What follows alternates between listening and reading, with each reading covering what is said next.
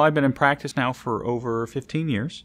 I spent 20 years with the U.S. Navy practicing as a surgeon, and then I retired back in 2015, and then I joined this practice here in Richmond in August of 2015.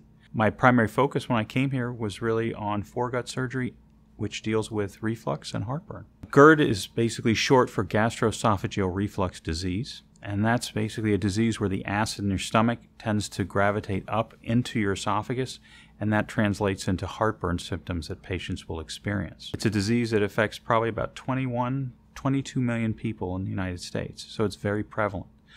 Most folks are dealing with this on a daily basis by taking medications, whether they're self-medicating, going to their local pharmacy, or getting a prescription from their physicians.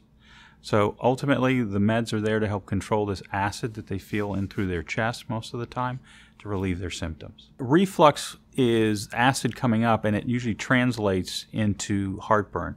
Patients will say, I have reflux, or they'll complain of burning. They can be synonymous, and they're interchangeable. Traditionally, medications have been really in the forefront. They're easily accessible now because so many of them have become generic and they're over the counter. So a lot of patients have really come to self-medicate when they get symptoms. They go to their local pharmacy, purchase the medications, and take them. Others find that over-the-counters don't work, so then they seek out their physician and then usually end up on prescription medications that sometimes are a little bit stronger or more effective for them. I think for the patients that have really bad reflux, it truly does affect their quality of life to the point where it can be almost debilitating. Some patients may have an occasional bout of reflux. I think most folks across the board at some point in time have experienced it.